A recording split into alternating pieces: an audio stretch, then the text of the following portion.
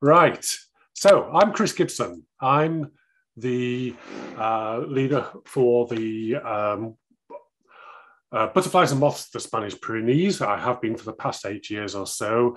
I'm speaking to you from Wivenhoe on the flatlands of the Essex coast, probably further from the weather, the wildlife and the wild landscape of the Pyrenees you could not possibly imagine.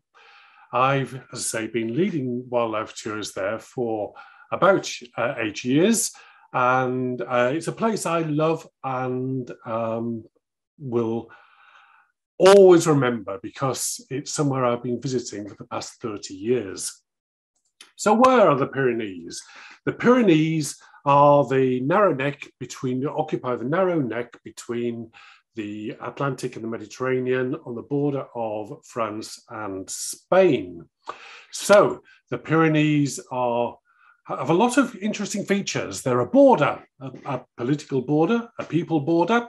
They're a barrier to movement of wildlife, amongst many other things. And therefore, some of the insects and other wildlife you get on one side of the mountains are very different to those on the other side of the mountains. It's also a place of gradients, a gradient from the relatively mild, wet Western Atlantic Pyrenees through to the hot, dry, at least in summer, Mediterranean Pyrenees. You get a gradient from north to south. You get gradients going up the mountain altitudes. And so all these different gradients lead to lots of different conditions, which means lots of different wildlife. And butterflies are no exception.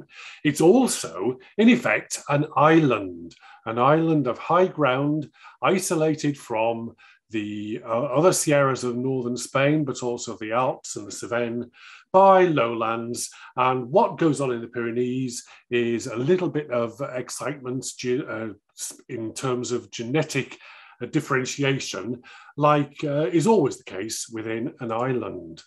So zooming in a little bit, we come to the area we stay.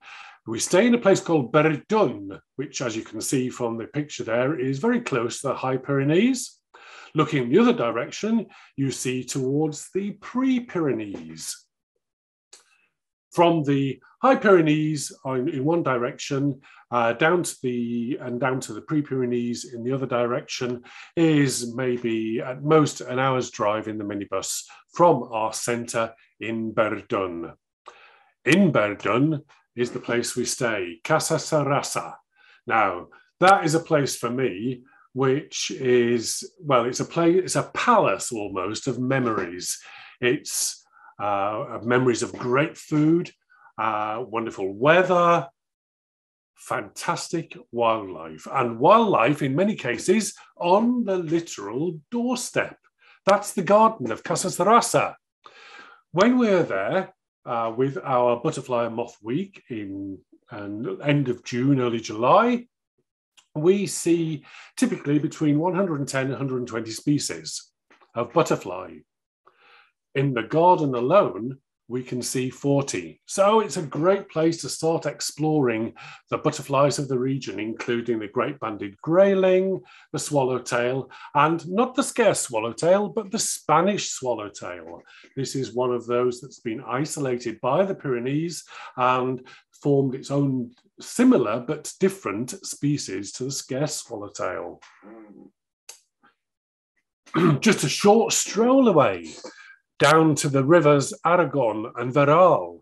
There's scrublands, there's wetlands, there's drylands, there's meadows, there's hedgerows, and again are full of butterflies, from the blue spot hairstreak and the Spanish gatekeeper to the perhaps more familiar marbled whites. It would be actually possible to spend a whole week there based at Casa Sarasa without ever getting into a minibus and have a wonderful week. But the allure of the mountains in both directions is very, very strong. Of course, rising up to the higher altitudes, up to maybe 1,800 meters. You'll see all sorts of different creatures, lots of grizzle skippers of various sorts, blues of various sorts, in this case a large blue, and fritillaries of various sorts, as our other speakers this evening have mentioned, in the other mountains of Europe.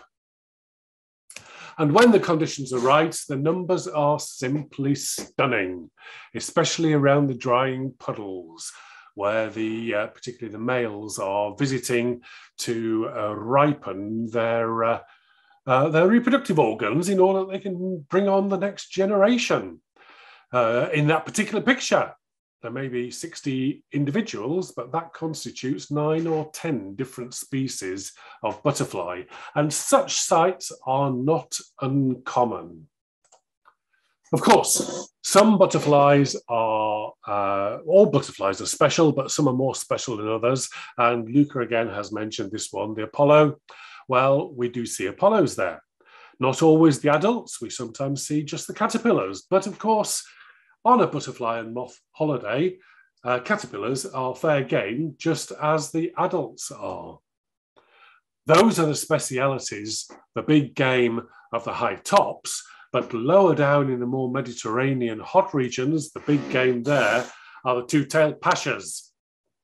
Two-tailed pashas, again, we can see them as caterpillars with these wonderfully fierce-looking dragon heads on the strawberry trees, or we can see the adults here rather unsavourily drinking from a local dog poo.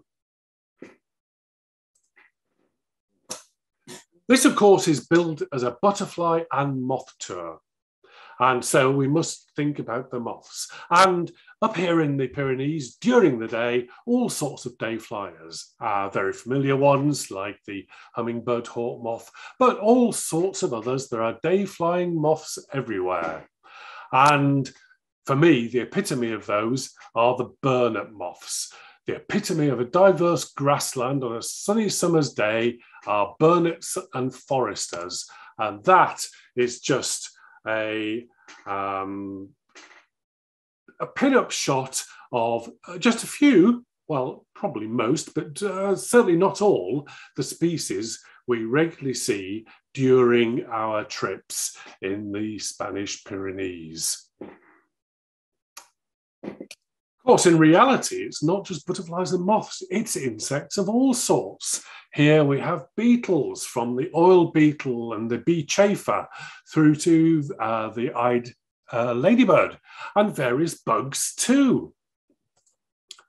And not just beetles and bugs, it's cicadas, it's mantises, it's wasps and owl flies and flies themselves. What could be cooler than the radiant eyes of that horsefly? That will bite you, but you'll certainly get a good view of its eyes while you're doing it. And not just insects. Birds everywhere, birds breeding around the area include bee eaters and vast numbers of griffon vultures in particular, but also many, many other raptors. As far as the plants are concerned, this time of year is not the very best for the diversity of plants, but some of them are very special. The endemic to the Pyrenees, the Pyrenean lily. And then on just one of the tours I led there, this was the absolute highlight for me. This is something I have wandered through the beech woods of Europe for decades, looking for, and once there in the Pyrenees with a group from Naturetrek, I found it, the ghost orchid, an almost mythical creature which I found when I was walking through a dense, dark, in fact, forestry plantation and beechwood. It was a dark day, but the sun came out and a shaft of light broke through the canopy and pinpointed this individual just 5 meters from the path. One of the most exciting sights I have ever seen. It's a place of weather, and What we also are very fortunate to have at Casa Sarasa is a moth trap. And when the nights allow us to run the moth trap, we not only have a trap, we also have a license to run it. In Spain, you need a license to run a moth trap, and the owners of Casa Sarasa have that license. So on the nights when it's safe to run the trap, not one like this, on the nights it's safe to run the trap, we do. And we find all sorts of moths. Now, admittedly, during that particular week at the end of June, an awful lot of them are pine processionary moths. Too many of them, perhaps, are pine processionary moths. But there is a whole host of other wonders to see as well. Familiar bright things to us in the UK, like the small elephant hawk moth. Things we don't see in the UK, like the oak hawk moth, or rare migrants to the UK, like the geometrician and the passenger, or species we're never likely to see in the UK. This on the bottom right is the Iberian or Spanish pine hawk moth. This is another one of those species which is separated from the rest of its kin by the Pyrenees, and evolution has done its thing and created a new species, as with that one at the very bottom, which is the Spanish character as a segregating effect of the Chinese character we find across most of the rest of Europe.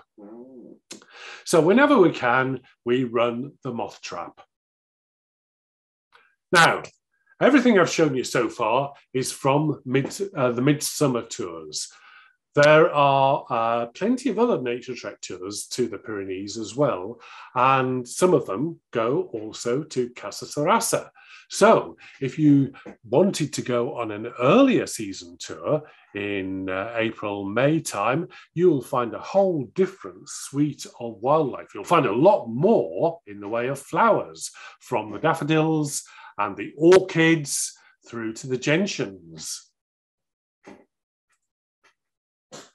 And then the butterflies, a different suite of butterflies, from Moroccan orange tips and Spanish festoons, and the Spanish fritillary, going right through to the